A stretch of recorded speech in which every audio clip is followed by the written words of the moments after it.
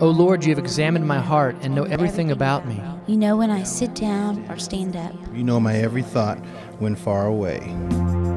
You chart the path ahead of me and tell me where to stop and rest. Every moment you know where I am.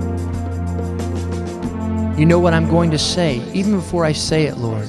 You both precede and follow me. You place your hand of blessing on my head. Such knowledge is too wonderful for me. Too great for me to know. I can never escape from your spirit. I can never get away from your presence.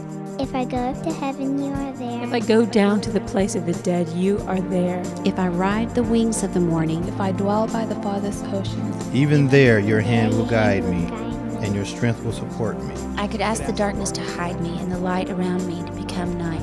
But even in darkness, I cannot hide from you. to you the night shines as bright as day. Darkness and light are both alike to you. You made all the delicate inner parts of my body. And knit me together in my mother's womb. Thank you for making me so wonderfully complex. Your workmanship is marvelous, and how well I know it. You watched me as I was being formed in utter seclusion. As I was woven together in the dark of the womb. You saw me before I was born.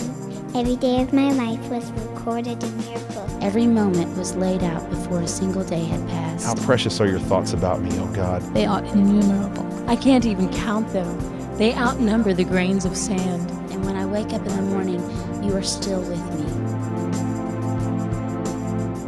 Search me, O God, and know my heart. Test me and know my thoughts. Point out anything in me that offends you. And lead me along the path of everlasting life.